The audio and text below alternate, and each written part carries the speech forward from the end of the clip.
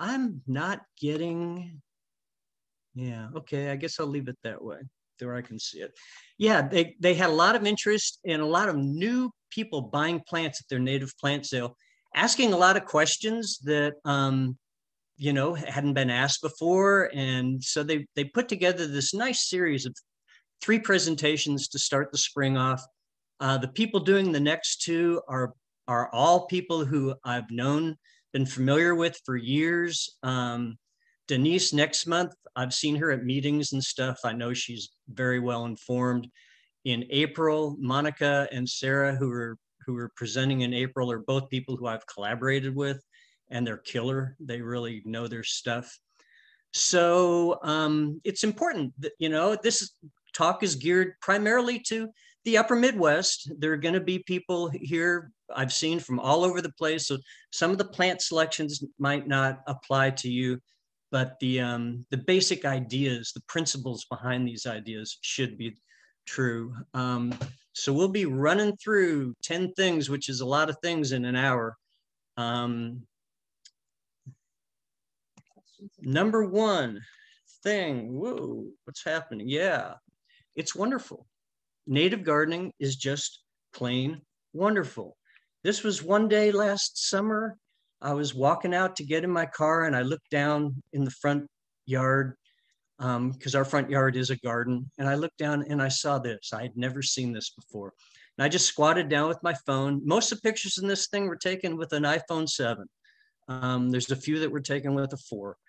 There's other pictures that came from other people, and I will try to acknowledge those when they come up. But just squatted down and took that. That's a one moment in time, which all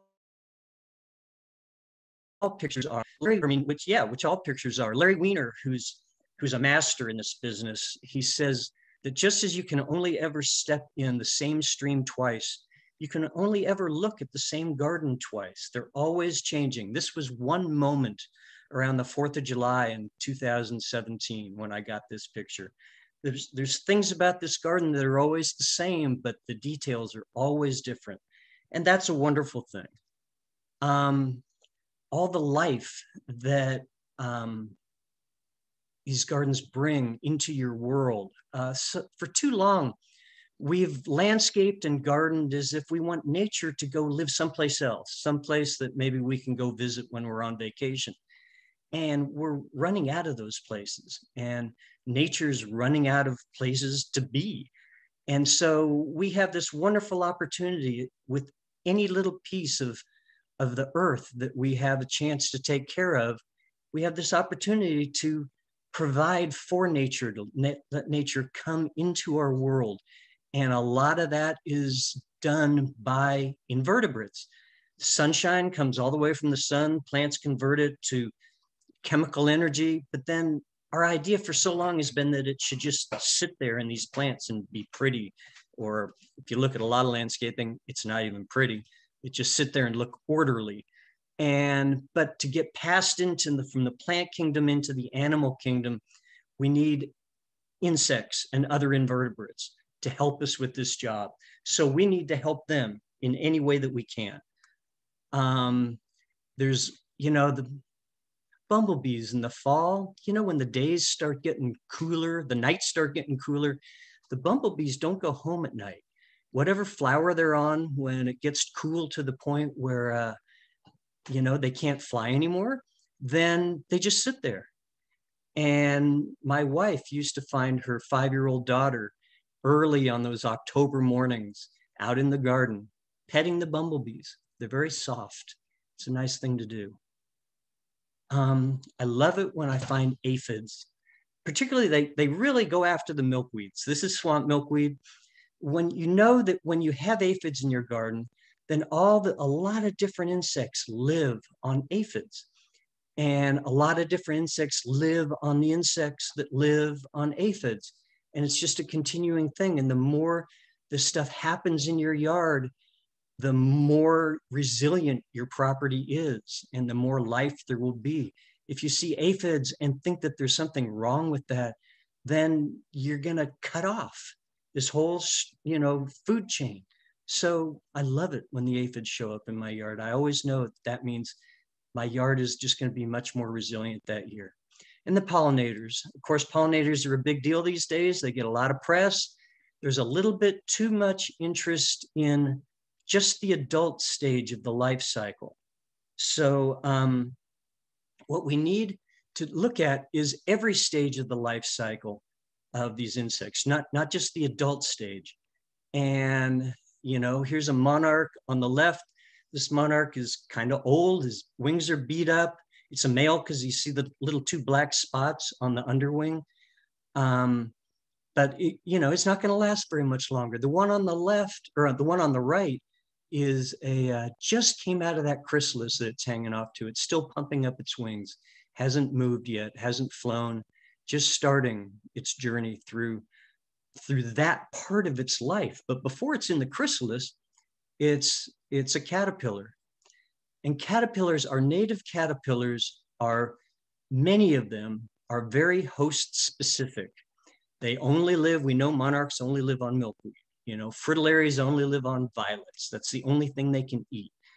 That's pretty much true throughout the lepidopterans, the butterflies, the moths, the skippers. And mostly they live in native trees and shrubs.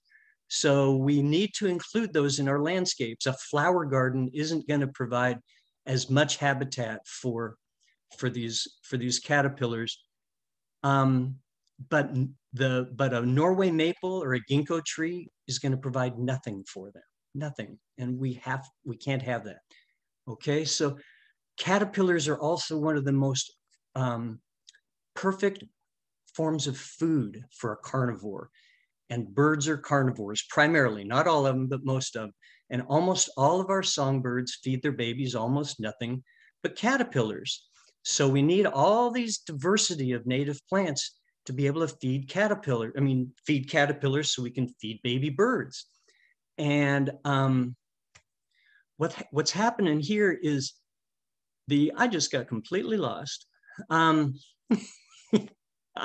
apologize. So how many caterpillars does it take to feed these birds?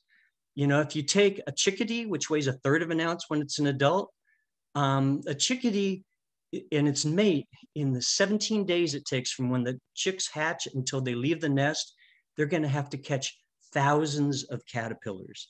That's an incredible amount of work in just a few days. So these plants with the caterpillars on them need to be close by, which means in your yard. These aren't my pictures. These were taken by Doug Tallamy, who has real camera, and Doug popularized this idea starting back in 2007 with Bring Nature Home.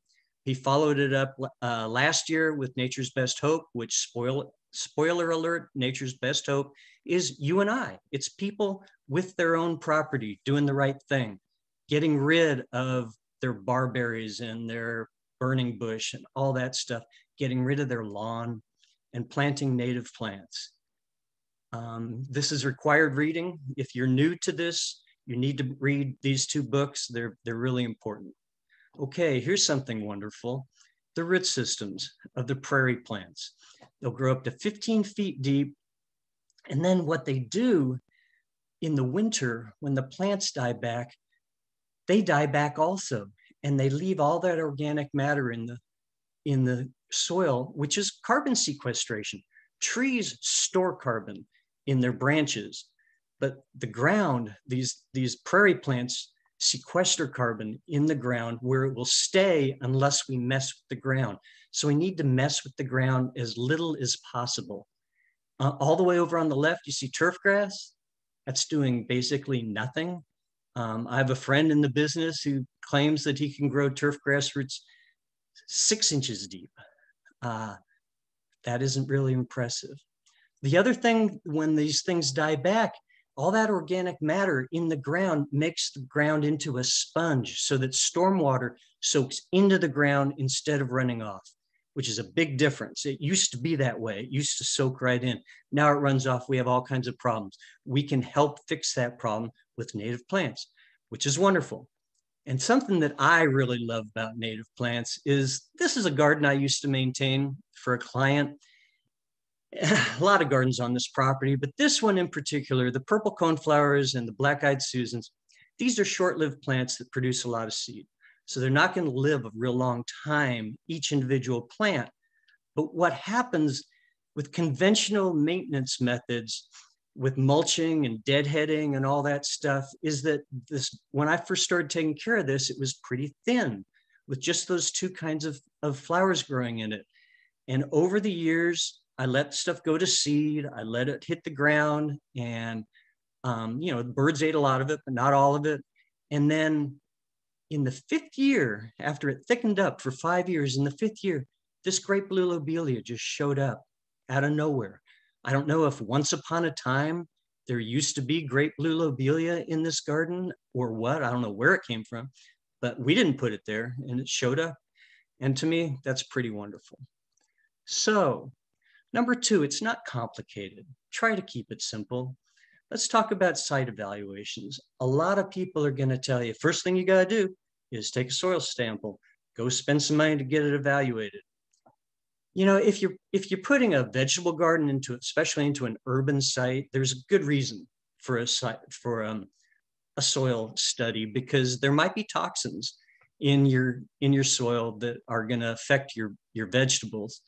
But for gardens like this, in most cases, just ask some simple questions. Does anything grow there? If nothing grows there, maybe there's a problem. Maybe you do need to spend some money. Is it sunny? And if it is sunny, is it because of a building? Is it because of a tree? And how much of the year is it sunny? How much, is it wet or is it dry? If it's a wet place, then plants that like dry won't grow there.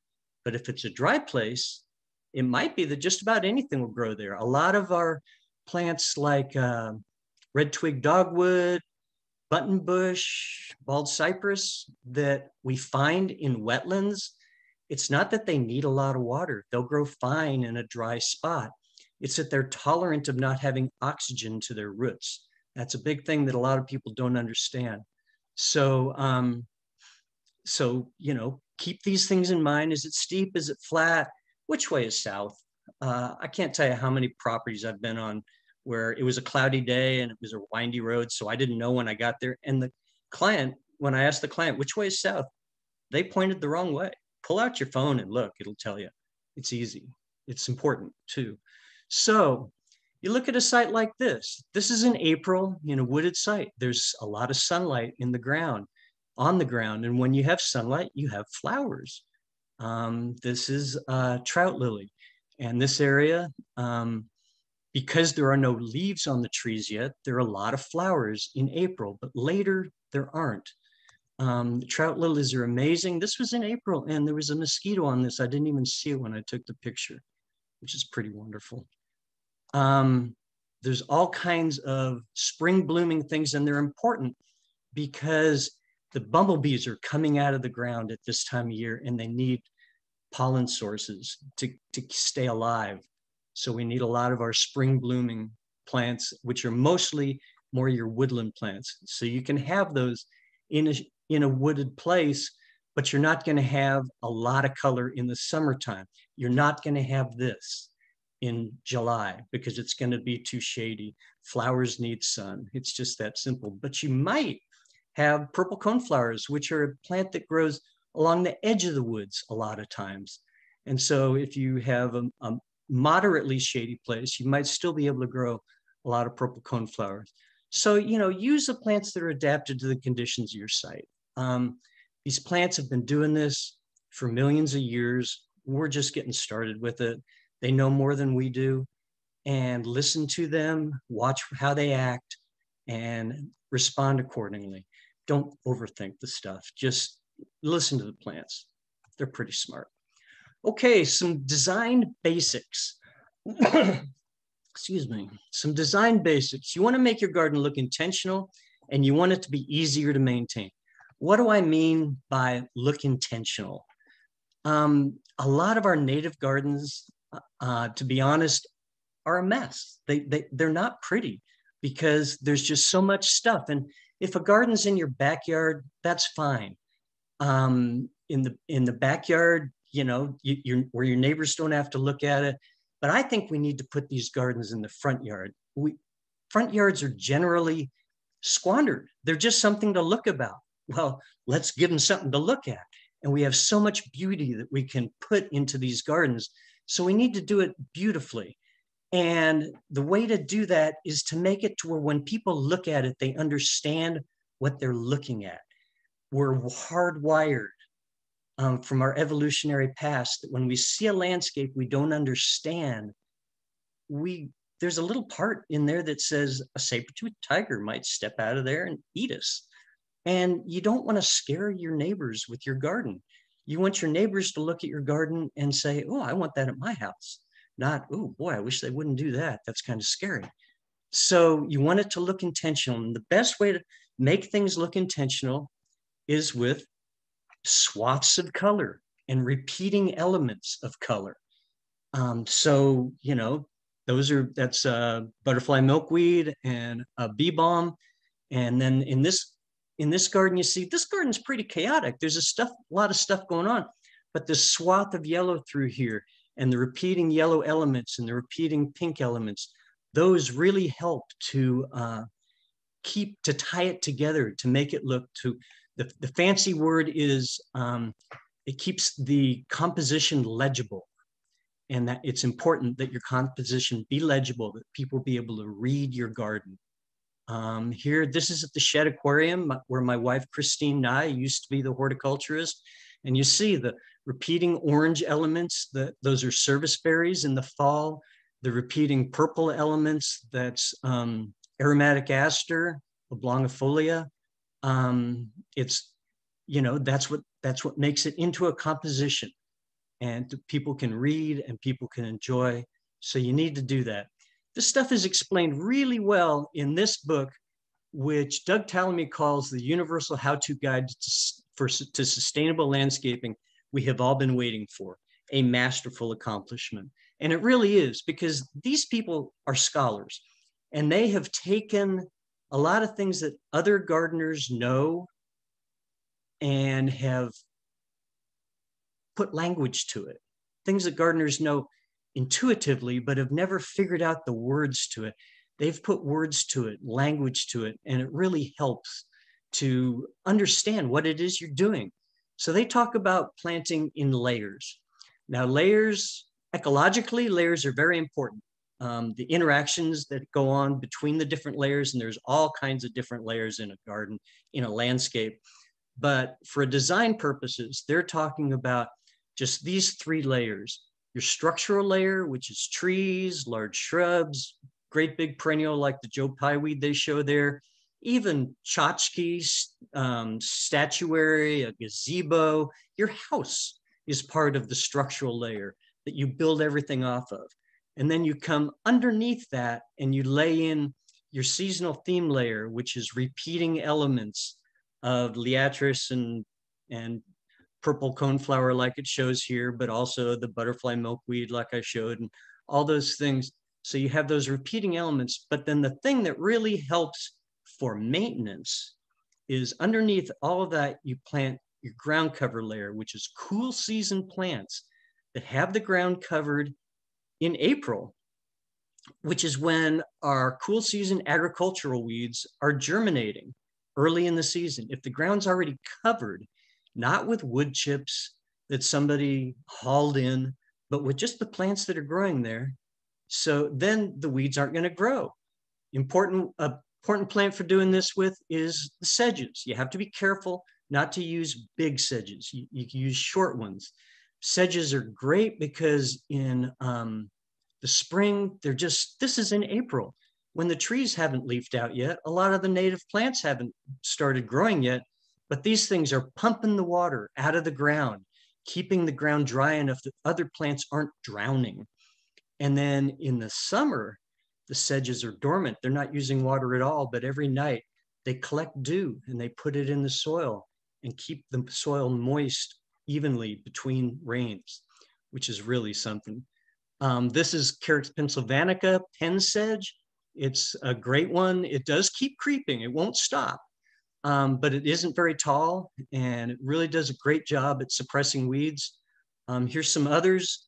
that are useful for this purpose. Here we have pussy toes, which these things are basically evergreen underneath the snow right now. For those of you who live in the Chicago area, we have a lot of snow. Some of you might not, but underneath that snow, the pussy toes are basically there, covering the ground already. And then here is wine cups or purple poppy mallow, which cover the ground with layers of leaves early in the season. And then later in the season, they stand up and flower and put on a show. This is called robin's plantain, which is a fleabane. And look at the basal growth on that thing. It's covering the ground very thoroughly. There are going to be no weeds that come up through that. And our native violets, there's so much diversity in our native violets, and they cover the ground early in the year. Yeah, there's the fancy name for them. And this is our side yard, which is a little tiny place. We didn't even bother killing the turf grass here. We just planted a bunch of native shrubs and small trees and let them shade out the turf grass. And these violets came in on their own. We didn't do anything. Some creeping Charlie came in too, but the violets came in and just made a carpet, and they take care of weed suppression there. We don't have a lot of, I spend, every year I mow a path through here twice a year, and that's about all the maintenance that it takes on in here. And then I do some pruning in the wintertime. Now, since this picture was taken, this was a few years ago, the trees and shrubs have gotten so big and the shade has gotten so dense that the violets are starting to thin out. They can't take real dense shade. So now we're putting in our native wild ginger because it can take a lot more shade. And eventually that will be the ground cover in there. But we just put in a flat earth and then we're just letting them take over on their own. But this is my favorite. This is prairie smoke. This plant, it only gets up about 4-5 inches tall and blooms in April, literally. The snow comes off and the stuff greens right up and stays short. And all these other plants that you see here are going to get taller. So this is going to create separation between the plants, maintaining the legibility of the composition. So that's wonderful plant. Prairie smoke. Here it is. That was in April. This is in June when it's making its seed heads. They're a great plant. And you can take these plants and you can mix them in combinations and you can mix these combinations even more complexly because you're going to see these from a distance. And think of your composition like a Persian rug, where from a distance you see the big, bold patterns. And those are, the plants that I showed you before, that you have big statements of them. But closer and closer, you see more and more and more detail. And the details are just exquisite. On top here is Cydotes grama flowering. That's the pollen sacs hanging off of it. Below that is a single milkweed blossom. We usually look at the whole inflorescence, but just a single blossom. And then on the right is lead plant, which is my favorite plant. It's actually more of a shrub, but look at that bloom. That thing is just gorgeous.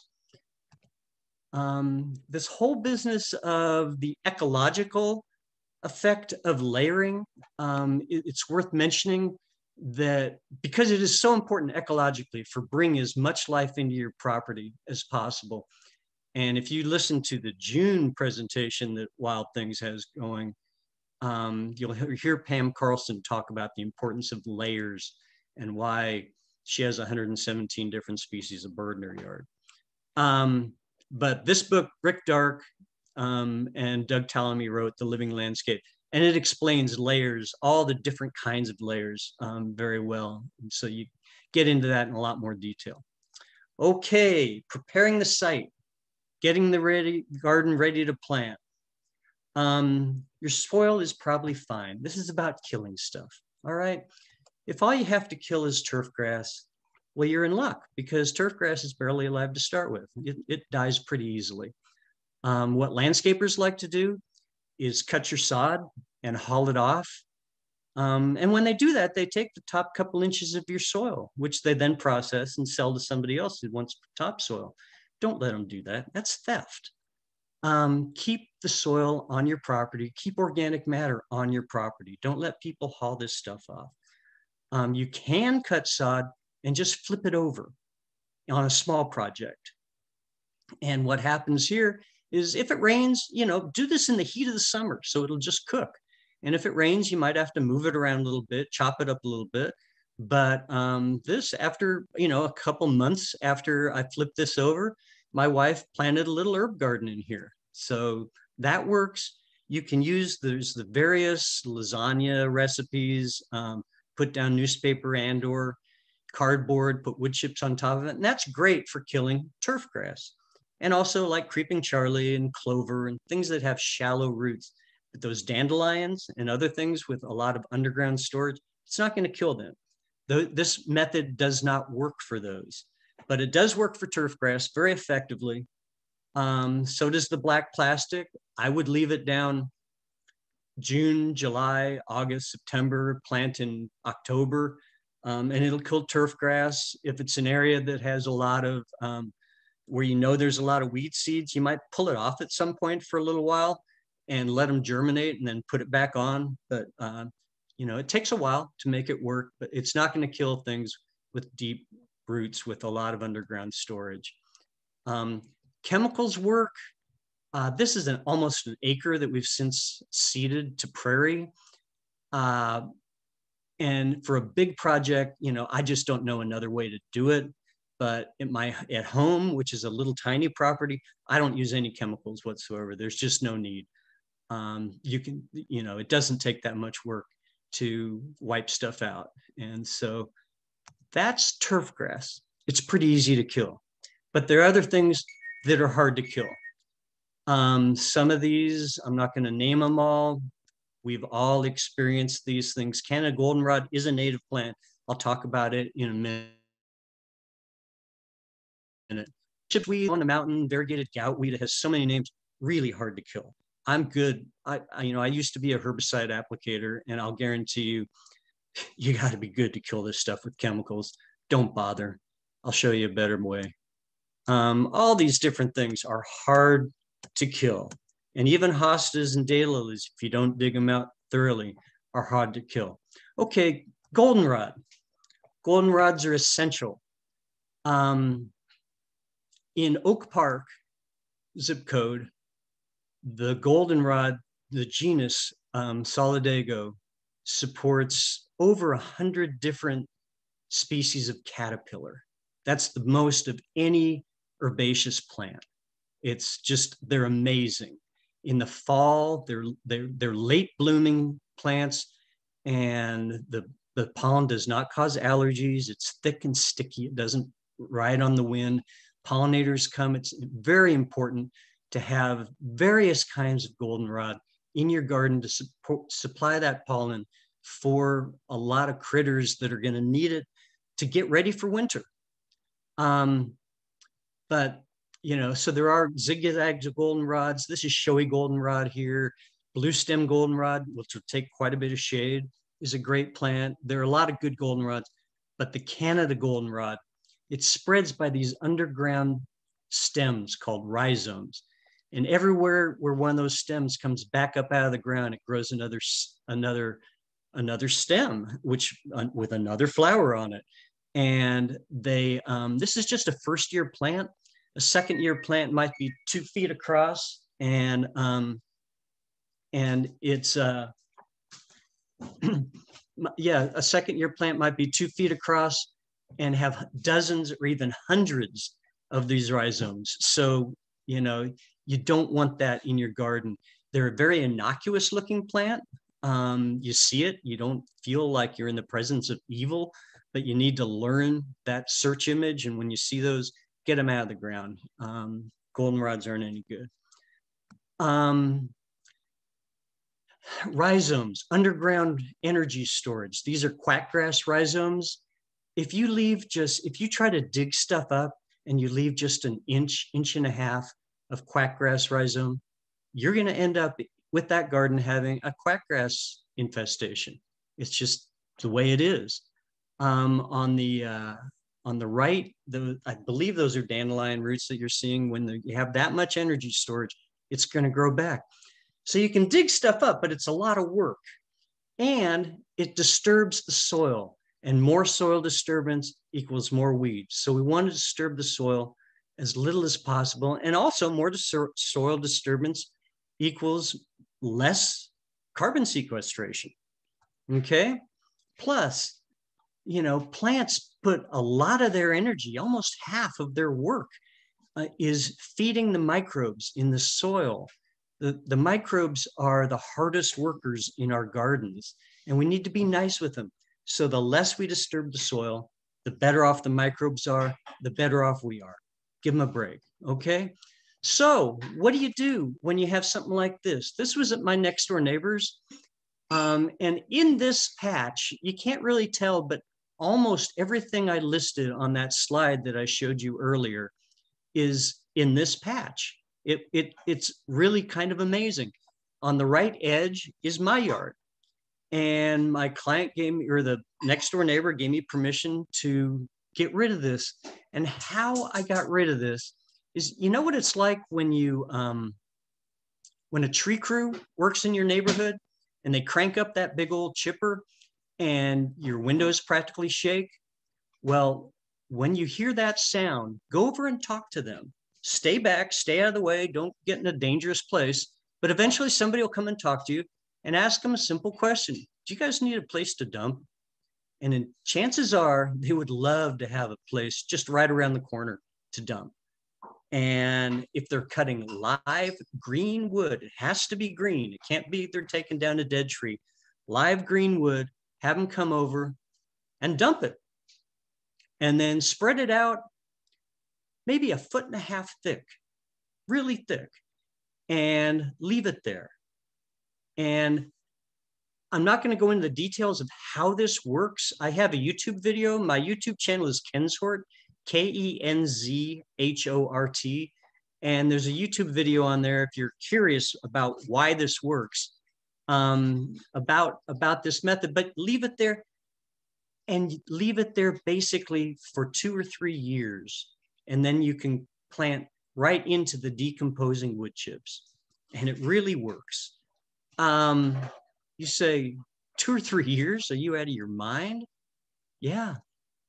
Thing is, the 5 most important aspects of any good site prep method are patience, blah, blah, blah, blah, and patience.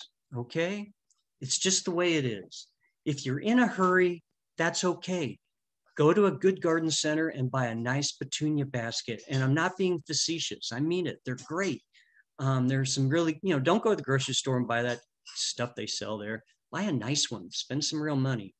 But if you to do this, to prep a site properly and really kill stuff off thoroughly to where it's not a problem later on, is going to take some time. That's just all there is to it. Okay, planting the garden. When, yeah, the smaller the better, usually. Adrian talked about the plugs they're selling at the plant sale, and yeah, she's right. The first thing I recommend doing is in the fall when your neighbors are putting their leaves out on the street for the city to haul them off, go get them. Dump them out on your driveway and mow them up. The pile on the right is twice as many leaves on the pile as the pile on the left. Mow them up and stash them somewhere. And then when you're ready to plant an area, of course, you don't need to do this if it's got a foot of wood chips on it. But if it's a new area with bare ground, spread out the old leaves on top of that, and then lay out your plants.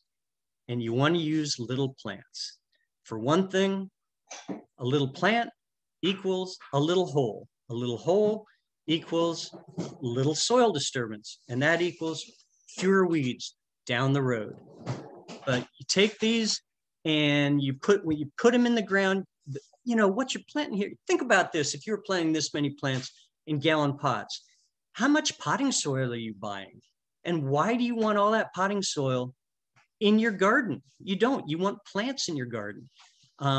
These are like Adrian said, these are piezo plants. They're good quality. There are a lot of good growers for native plants, but these little plugs are definitely the way to go on herbaceous plants. Make a little hole. This guy's using an auger, and there are augers you can buy at the big box store that you put on a power drill and make your holes to speed things up. Make sure that the top of the plug is completely covered so that the plug doesn't dry out, and then water them in, which we'll talk about. And then there's the woody plants. This is an oak tree that I transplanted. It came up volunteer in my garden, and I took it over to somebody's house. You see the big taproot. People love taproots. But what's really going to sustain this thing, taproots are important for the first few years of an oak tree's life. But what sustains this tree for decades and hopefully centuries to come is the horizontal roots, especially the ones near the surface. Research conclusively shows that the more horizontal roots you have near the surface of the ground, the more vigorous a tree is throughout its lifetime. So you want to have lots of horizontal roots. You see in the picture on the right, the little slot that I've put through the sod there, because I had a root that was a foot long and I laid it down out there. Unfortunately, in the nursery trade, most nurserymen buy in their trees in these little skinny tubes, which cause all the roots to grow down.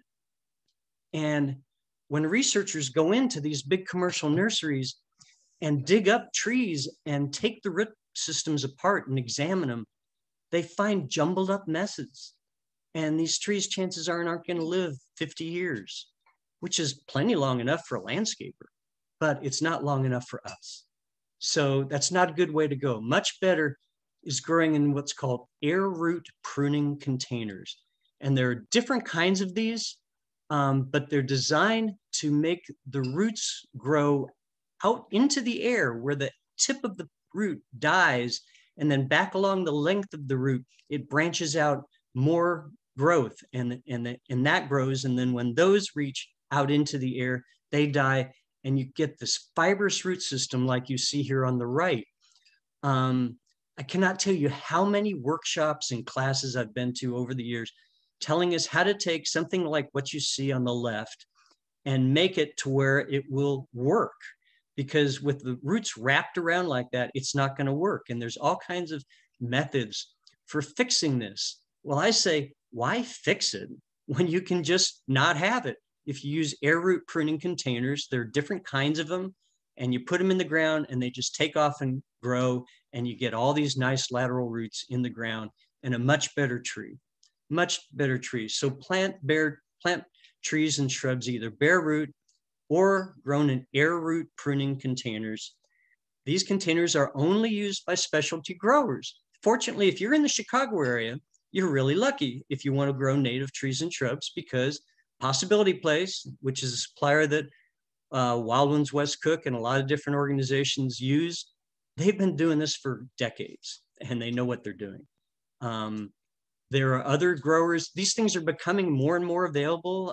Majestic Oaks up in Lake County, which sells to forest preserve districts and such. They use these methods. My wife and I found some pawpaws in Crystal Lake countryside last year. They had a whole section of native trees and shrubs grown in air root pruning containers. So they're becoming more popular. Don't buy anything else. You know, if you go to a nursery and they don't have them, tell them that's what you want and then go someplace else. You want to water things in thoroughly right after you do it, but do it by hand, staying in motion. Never pour a stream of water on the ground. That drives the oxygen out of the ground, which is hard on the microbes. It's hard on the plant roots. You want to moisten everything. You're going after moist, not wet. So you want to keep moving. Think about organic matter. Think about aerobic activity. Just move. Water here, water there, go someplace, go take a nap, come back, water a little bit more. With a spray, not a stream of water. If it's going to rain, if you're planting and there's a storm coming, then water. Because if the ground is moist, when the rain comes, rain not only has water in it, it has oxygen and a lot of nitrogen. And if the ground is moist, it's going to bring that right into the ground instead of letting it run off like it might if the ground is bone dry. So rain coming is a great time to water. A lot of plants in my front yard, a lot of things I put in the ground, never get another drop of water. Trees and shrubs, yes, but don't do it on a schedule. Every week you go water the trees and shrubs. No, every week you go take a soil knife, dig in, find out, is it wet or is it dry? And then decide if you're going to water it. Okay, expectations. Here we have a second April of a new planting. Not real big yet, it's just second April of a new brand new planting. But here's that same planting just a couple months later in June. So you see the stuff takes right off.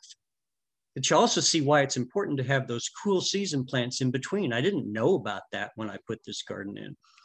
I'd also like to point out, you see there's chunks of wood around here. We took out a tree before we planted this garden, and we had some chunks of wood that were too big for the chipper we used.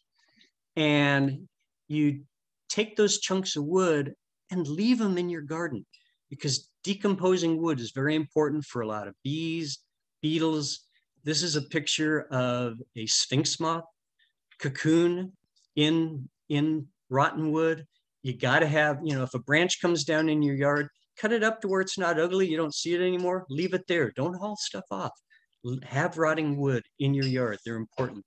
And this is this same garden just another year later, June of the third year. And what this picture does, this picture illustrates something that you have to expect, and that's that you're going to make mistakes. And I made a doozy when I planted this, because you see in the foreground, this grassy looking stuff, that's palm sedge, which we thought was pretty cool when we first experienced it. We planted it in here. We also planted some prairie smoke that you can see in this picture. But over the years, the palm sedge just came to dominate. And it's so unruly, and it totally ruined the legibility of this composition. I didn't know that terminology then, but every year, we said, we need to plant some more big things there because you can't see anything. Turned the whole part of the garden into an amorphous green blob. And that was just no good. So what we finally did, after several years, I finally broke down and realized I'd made a mistake, admitted I'd made a mistake, and dug it all out. And I went into the clumps of prairie smoke that I'd planted years before and divided and moved them. And everywhere where you see red in this picture is prairie smoke, where it used to be palm sedge, and it works much better. So you're going to make mistakes, live with it. The other thing that you have to expect is that you're going to end up eventually with too many plants, and it's just going to get crazy looking. And you're going to look out at your garden and be dissatisfied. And every time we remove a plant from our garden, it looks better. And that's just a fact of life. So when that happens, you have to engage in an activity called editing, which is removing perfectly good plants from your garden. It's a painful thing. It's hard to learn how to do. And we're going to talk about this a little bit later on in another section. But another thing that you're going to expect because of your editing is that you're going to end up with extra plants that you can give to your friends and neighbors. When people come and visit us, they leave with plants. It's just a fact of life. So, get over that idea. I mean, we give away more plants than we buy. And, we both my wife and I have problems that we bring home too many plants, but more plants leave our house than come in.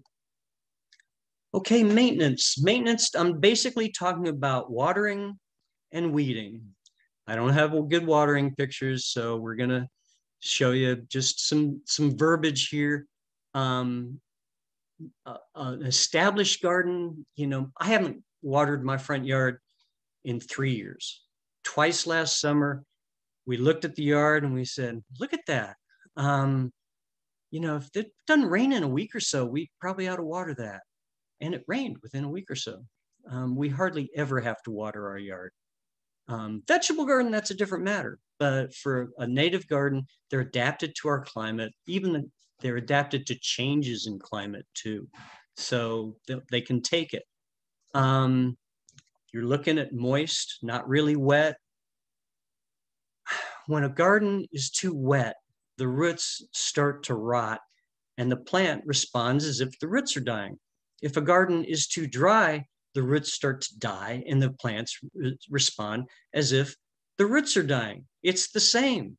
And you can't tell by looking at the plant, which it is. So take a soil knife, dig in, find out.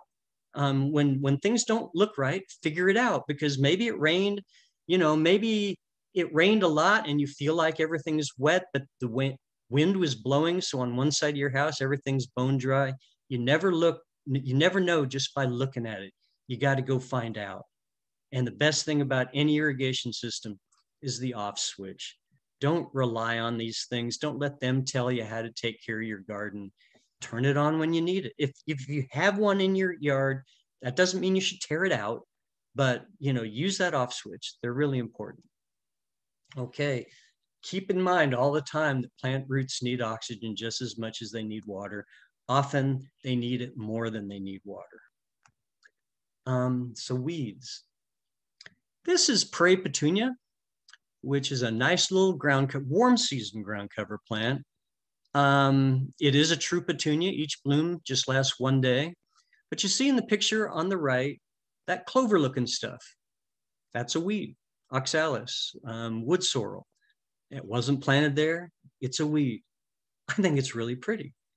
Sometimes weeds, you just have to get over it. Some weeds are just so persistent. We need to make our peace with them. Some examples. If you can keep creeping Charlie out of your yard, power to you. But once it's there, you're not going to eliminate it. You just aren't. And you can make yourself crazy trying to. Wood sorrel is in every garden. It's in stuff coming out of commercial greenhouses from brand new potting soil. I mean, it's everywhere. You're not going to get rid of it. Don't make yourself crazy. Nutsedge, most places I've ever worked where we had nutsedge problems, all we had to do is turn the irrigation off and it went away.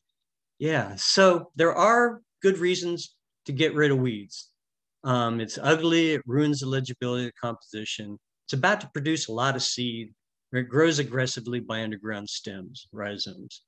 But those other reasons that we kill weeds, that we go crazy, we didn't plan it that way. Oh, too bad. It's just, how much work do you want to do just because it isn't what you had in mind when you started? The plants are smarter than we are. Give them a break. You've always hated that weed. Yeah.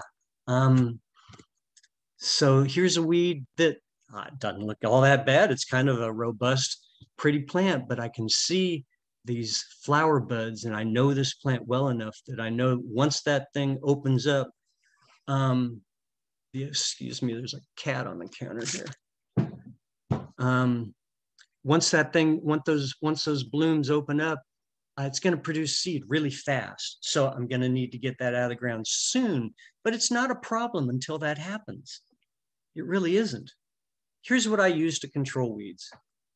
These Dutch hoes with the diamond blade, you shave the surface of the earth. You don't go more than maybe a 1/4 inch deep with these most of the time. So you bring up less soil disturbance, less new weed seed. I use a soil knife and a pruners and a spade sometimes. You might wonder, what have pruners got to do with weeding? Well, some weeds are trees. This is a little Siberian elm, and where the arrows are, that's a soil line. If you take your pruners and plunge them in the ground, that far, an inch underneath the soil line, and cut it off, most trees grown from seed are done. If sunlight can't get to where you cut it off, it's not going to grow back. Well, if it's a tree that small, why not just pull it out? Because pulling it out is going to create soil disturbance. And the less soil disturbance, the fewer weeds.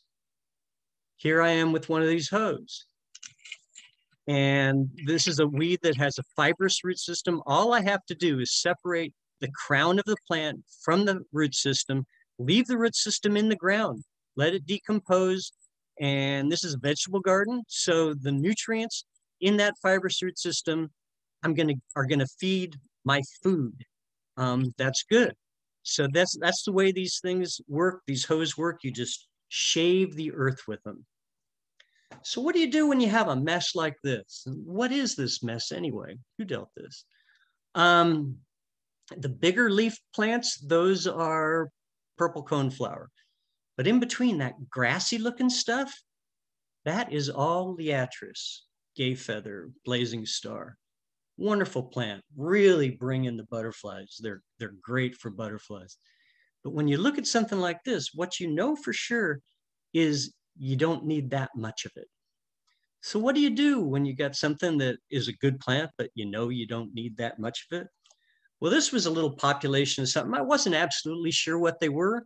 I figured because the green, the shade of green was the same as this plant right next door, that it was probably a penstemon, but I wasn't positive. But I looked at this and I said, well, if those are penstemons, that'd be a nice little patch of penstemon, but I sure don't need those that many. So I came in with my hoe, and here I go, 1,001, 1,002, 1,003, 1,004. In 5 seconds, I thinned that thing out using the hoe with one hand because I was filming with my phone with the other hand. And in a week, I can come back, maybe thin it out a little bit more. If it's a cloudy day, maybe I'll transplant a few of them, get a bigger patch of penstemons growing there. But that's all it takes. That's all it takes. Preventing problems is the key to maintenance. You want to get them while they're little, and just chill out. Don't worry about every detail. I used to garden a 100-acre city park with a small zoo, and I never wore my glasses to work because I didn't want to have to see all the little details. I wanted to see the big picture, the big outlines. And it worked. People thought the place was fabulous. When I got up close to a bed, I could see the weeds and take care of them, but don't obsess over all the little details. Weeding just doesn't have to dominate your life, okay? Number 8, fall and spring cleanups. No, don't clean up anything. Cut stuff back and leave the leaves. Please leave the leaves. Why? Well, look at this thing. What you're looking at here is millions of years of evolution devoted to allowing this critter, this is called a comma butterfly, allowing this critter to overwinter in leaf litter. And if the leaves aren't covered with snow, then there's birds scratching through there all winter looking for little morsels like this. But because of the amazing thing that evolution has done with this thing's wings, they don't get found. This is a generalist butterfly. They can live on most kinds of native trees. The caterpillars can live on most kinds of native trees. So they, in the spring, they're laying there in the leaf litter. They're waiting for the trees to start leafing out, and then they fly up, lay eggs, and then, then they're up there in a world that's turning green and they're brown, and they might stand out like a sore thumb and get eaten, which is okay. But those eggs they laid are going to hatch and turn into the caterpillars that feed the first generation of baby birds in the spring. So it's important that we have these things, that we not mess with the soil. This is a polyphemus moth, which spends the winter as a cocoon, generally hanging from trees, but sometimes they break off. But look how that thing, it incorporated a leaf into the cocoon. It's just amazing. And if these are laying in the leaves and you haul off the leaves, or you process the leaves, or you chop them up, or you rake them around, you kill these guys. These critters don't even have stomachs. They just hatch out for one purpose, and that's to lay eggs on the new tree growth in the spring, and then die, hopefully get eaten. The picture on the right is not my picture. Doug Tallamy sent me that because he's a really nice guy. And he also sent me these. This is a Luna moth, which the cocoon literally spends the winter in the leaf litter. And so we want to leave those things. Here is at the Lurie Garden at Millennium Park, spring cutback. And spring cutback is what the reason they do this with the head shears is that a lot of our native plants that have hollow and pithy stems are used by different insects for nesting. So we need to leave these up a foot, foot and a half tall. Sometimes they're there for 2 or 3 years before something even uses them. So that's what they're all out there with their head shears, cutting things down to a certain height. And over on the right is our friend Roy Diblick taking a video of this process because it was a process he'd never heard of. And Roy is a gardener, so he's learning. And that's what gardeners do. You keep learning new stuff. Roy and I have this conversation all the time that most of the stuff I'm doing now, 5 years ago, I never would have imagined. You just keep learning. This is the incomparable Horacio Suarez, taken down a big Northwind panicum switchgrass. I have 4 shots here from a video that's on my YouTube channel. 1 minute and 22 seconds. He reduces this big grass to a pile of mulch. It just doesn't take any time. And he spent this whole bed, which had a whole bunch of these in it. You know, he maybe spent a half an hour there, chopped all this down. It's mulched. You don't have to haul anything off. You don't have to haul anything in. It's just ready to go for another year. I took a little battery powered blower and blew off the sidewalk. It took me less than 2 minutes. And that's all the work. You know, this is so much less work than what a lot of people are going to tell you it has to be. Number 9, other gardeners are your best resource. Like I mentioned earlier, eventually you're going to have too many plants.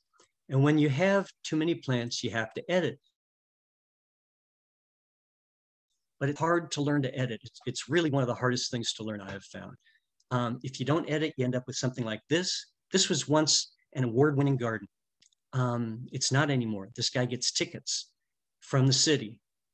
His neighbors don't like this, if you can imagine. I doubt he likes it either because he hasn't edited things. He hasn't, the maintenance hasn't, and it's a little tiny garden. There's no reason, you know, you have to stay up with this stuff.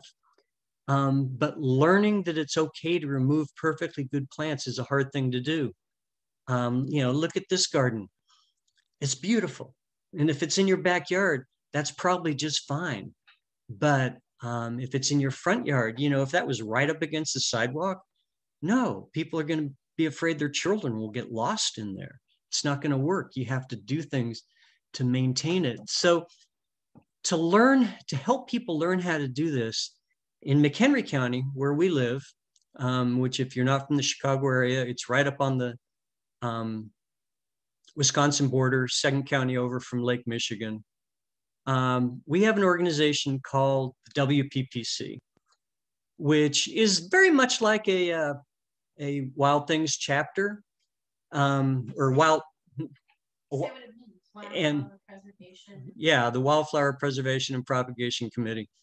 And among other things, they have a mentoring program where people with an established garden will help somebody get a new garden. You know, people who've had native gardens for a long time will help somebody new get started. And what they find a lot of time, and it's a great model, and I think a lot of other organizations should adopt this model. They do presentations about it if anybody's interested, thewppc.org. And if you know, what happens for a lot of the people who plant these new native gardens is in the 3rd year, they love them. You know, it's just so beautiful. And in the 5th year, they're kind of looking at them and they're scratching their head and they're saying, well, it's not quite as gorgeous as it used to be. And that just continues. So what happens is to try to fix that, we've put what we call the Helping Hands Committee together, which, among other things, we have a team of people who go around when somebody requests, and that, this is kind of embarrassing because this lady has beautiful gardens, and this is just, probably the worst picture in her yard. But we go around to people who request, some advice. And what typically happens, because people understand what their garden needs, the homeowner here in the blue shirt, she's pointing at these yellow flowers and saying, this used to be really pretty right here, and I think I need to just remove some of these yellow plants, but I've never done that. And we'll say, yeah, you're right. Because nobody's ever given her permission to do that, because it isn't talked about very much, but it's something that needs to be incorporated into our native gardening regimens. It's called editing, which is weeding out perfectly good plants. And it helps to have people come by and talk to you. So talk to your neighbors who garden, talk to anybody who gardens about, hey, will you come look at my garden? Tell me what I ought to do. When I first got into this business, I was in a small town, but I was gardening in the park. Everybody knew the place. And I'd drive down the street, see something cool. I would go knock on the door, say, hey, I'm Ken Williams. I garden the park. Can I take some pictures of this? Because this is great. And gardeners love to share information, share knowledge, and they're more than willing to help. Here's some editing at my house. We never planted common milkweed. It moved in on its own. Whoops. It moved in on its own. And it's a great plant, wonderful flowers, supports, it's the monarch's favorite of all the milkweeds, I think. But we get too much of it. So after it's done blooming, I remove some of it. And when I do that, I have to be careful and look for eggs, monarch eggs, on the undersides of the upper leaves, and for caterpillars. Now, caterpillars, I just leave that plant. I can go remove it in a month, it's no big deal. So look out for these things. Okay, number 10, developing a personal relationship with the place. The privilege of stewarding a piece of earth it's a rare opportunity. It's a wonderful opportunity. Wendell Berry put it like this: the care of the earth is our most ancient and most worthy, and after all, our most pleasing responsibility. To cherish what remains of it and to foster its renewal is our only legitimate hope. There's nothing like Wendell Berry. And I love that he uses the term pleasing responsibility, because it is just so darn pleasing. This is royal catch fly. And every year I know, it's so pleasing to know every year that when I see these little red tips on these buds, that very soon I'm going to have all this great red color. And that even the very next morning after I see these red tips, when the first bloom opens up, even before the sun comes up, I'm going to have hummingbirds. Now, I take pictures with an iPhone, so these obviously aren't my pictures. These pictures were taken by Pam Carlson. And if you're not from the Chicago area, you won't believe this. You won't believe this in any case. Pam lives near the intersection of Harlem and the Kennedy, Interstate 90. And if you're not familiar with the Chicago area, this is a very busy area. Very busy highway, fire station around the corner, right underneath the landing pattern for O'Hare Airport. Crazy place, so much stuff going on. And Pam, for 25 years, has been gardening specifically to attract birds. Her backyard is 50 by 100 feet. Just no bigger than that. It's tiny. It's a tiny little postage stamp. To date, she has documented photographically 117 different species of birds. And it's because she's got that relationship with her place. This is not somebody who just gardens for a living. This is somebody with a day job who has had a day job for 25 years, who, but in the evening, and her garden is well enough maintained that in the evening she has time that she can go out with a glass of wine and her telephoto lens, and she can take pictures like this. And that's what it's like when you develop this personal relationship. And that way, when you see something like this, which looks like a mess, you know that this is the same thing, just a different manifestation of these magnificent beasts. That'll then color up into these things. That'll then bring you beautiful flying flowers. And you know when you see the orange of the butterfly milkweed, that that's the same thing, just a different manifestation of these beautiful seed pods that will then darken and turn red and then finally open up and spread seeds all over your neighborhood. And you know that right now, under the snow, the shooting stars are sitting there waiting to go. And in a couple of months, we're going to have shooting stars in our yard, even though there's a foot of snow out there right now. And you know that you're going to get fall color of every imaginable hue, and that you're going to get a changing view throughout the seasons. And you know that it's just plain wonderful. And that's it.